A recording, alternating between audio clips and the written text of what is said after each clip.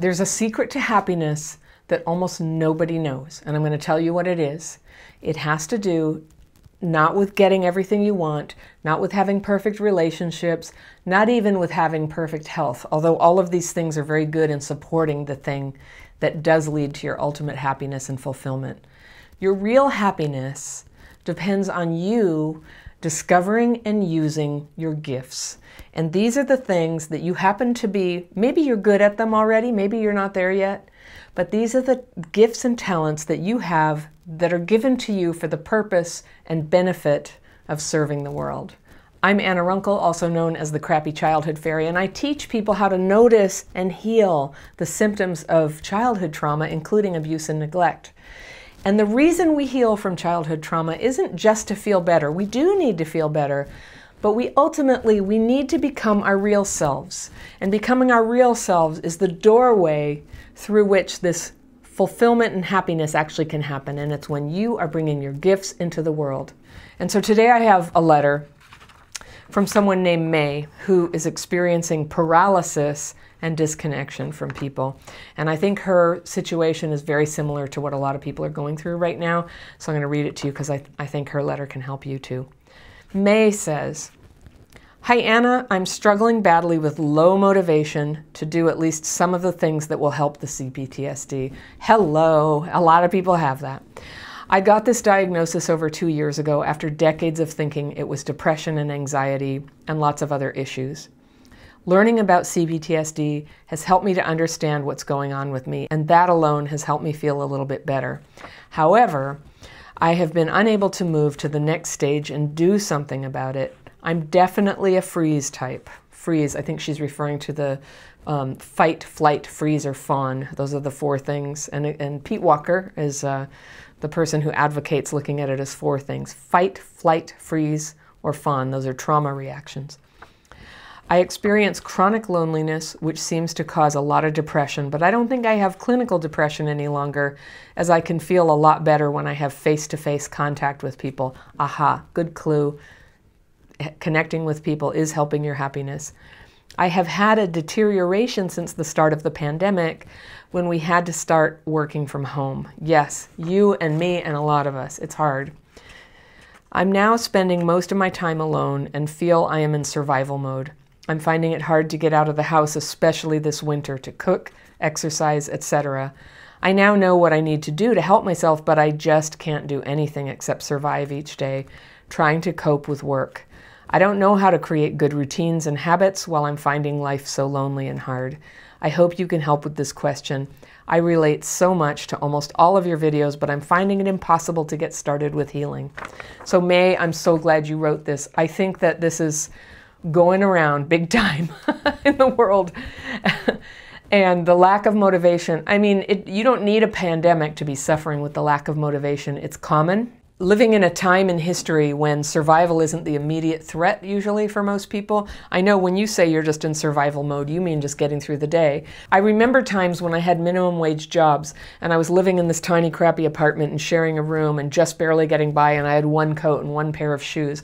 And you know what? I was never depressed back then. I think that the purpose of trying to get enough money to get by and just, be able to make French toast for dinner and have some coffee in the morning, like just achieving that was keeping me happy, actually, keeping me motivated. And so the irony is that when we have choices and when we have leisure time and we have this thing called the internet that's just so full of fun possibilities and entertainments and fake ways of connecting with other people, we can slide way down into a loss of connection and a loss of motivation. So I'm going to give you a hypothesis. You said that when you do connect with people, it does lift your spirits. So you indicate you have a history of clinical depression, but it sounds like what you're suffering from is a lack of connection. And I realize that even as we come towards the end of this pandemic, please let this be the end, very soon this year. But as we come to the end, we've gotten rusty with connecting with people. Those of us who had trouble connecting with people anyway, maybe retreated a little too far away from others, and now we got to come back. And I'm one of those people, I love people when I love them, but when they're hard for me, I just like kind of can't deal with them at all. I relate to that. I'm just a really typical person with CPTSD. And people are triggering for me. And so the pandemic gave me the luxury of days on end of not having to deal with anybody except the 2 people who live in the house with me. And even then, you know, it's like this incredible emotional intensity, especially at the early part of lockdown when that was all there was. I have tons of Zoom meetings every day. Many of us do, but they're no substitute for connecting with people in a real way. And I think this has been a really hard period of time on a lot of fronts. There's been a lot of division. A lot of people aren't speaking to each other. A lot of people are disillusioned and scared. There's all this financial difficulty. People feel like they can't express themselves in the forums that we have because people are getting canceled. And so there's this big negative shift going on. And there's a lot working against our reconnecting with each other. So what I'm going to suggest to you is that you just take all your energy and you work against that disconnection and you reconnect. Now, I mentioned at the beginning of this that the key to happiness is finding what your gifts are and using them.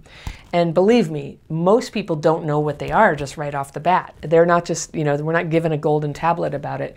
We discover them through taking little actions. And so this for you might be going out and getting a cup of coffee. Some days that's a big step, right? Just going out and get a cup of coffee or a cup of tea somewhere and go sit on a bench somewhere and have it and smile at people, all right? For some people, it might be a little more than that. You might call a relative who you haven't talked to in a while or an old friend who you owe a phone call to. You could call them.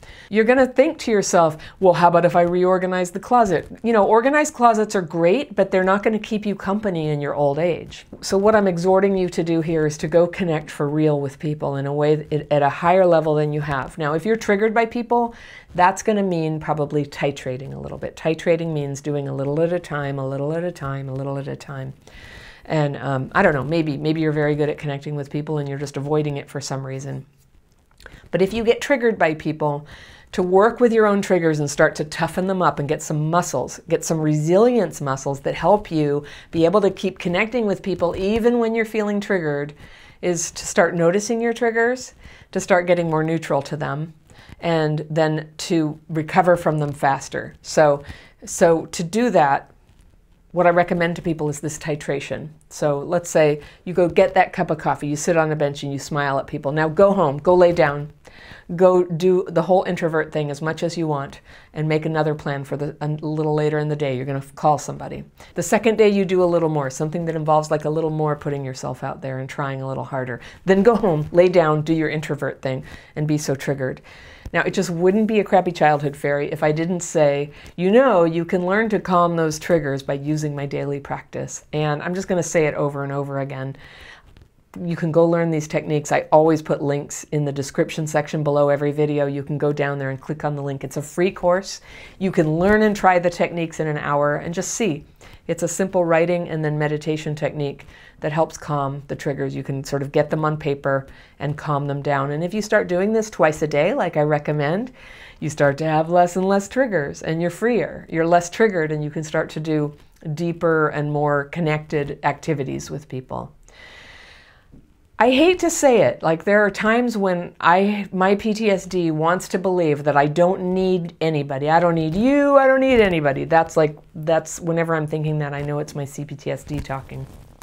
I do need people, and my healing can only happen in connection with other people. It involves a lot of alone time too. There's a lot of reflection that can happen, but the reflection by itself, without the connection, does not turn into healing. It's sort of like this like stone that starts rolling up the hill and then rolls back down, rolls up the hill and rolls back down. It's the connection with other people that gets that stone over the top of the hill, that takes me over from working on myself to actually experiencing that grace of healing, that good feeling that comes, that like, hey, this is easy for me now. I like it. So I'm after the good feeling, and regretfully, for introverts and people who get triggered by other people, it just requires other people. So anything that you're doing for your healing, I recommend that you just keep weaving in other people into the process in little bits, titrated, and then just see what happens to your motivation. I suspect that your motivation is drained because of the lack of meaningful connection that is preventing your gifts from having anywhere to go. Most people's gifts are designed for the benefit of other people, and if they're not in your life, it's very hard to fulfill that.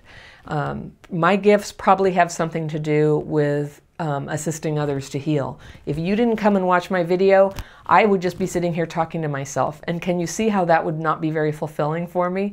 So I know that people are going to watch this video. I'm taping it all by myself, but I know you're going to be watching it. And so I feel connected to you, and my gift has somewhere to go. And then you talk to me in the comments afterwards, and I'm fulfilled. And I have that experience of my life being for something. And then I feel braver, and then I feel a little more willing to do other things that take courage for me. And that's how it works. It's a bunch of little steps of caring for ourselves, connecting with other people. It's disconnection, dysregulation, and self-defeating behavior. Those are the three things that the trauma manifests as that take us down. Where should you start? Anywhere you can. Just start anywhere you can. So if it's connection with people, just start there. If you can re-regulate yourself, like with the daily practice, start there. If you can tackle a self-defeating behavior like isolating, start there. So there's many ways you can come at it, but that's the general direction it goes in. May, thank you so much for contributing your true story for the service of others. That's a lovely thing you did for us. I hope you will get back to us. Let us know how it went. Let us know what you tried, what worked, what didn't work. And especially, I'm really interested to hear, as things open up again in your world, how do you interact with that? How do you move forward with that? And what happened? So if you like the subject of connection, here's a video that will go a little deeper into that, and I encourage you to have a look at that. And I will see you very soon.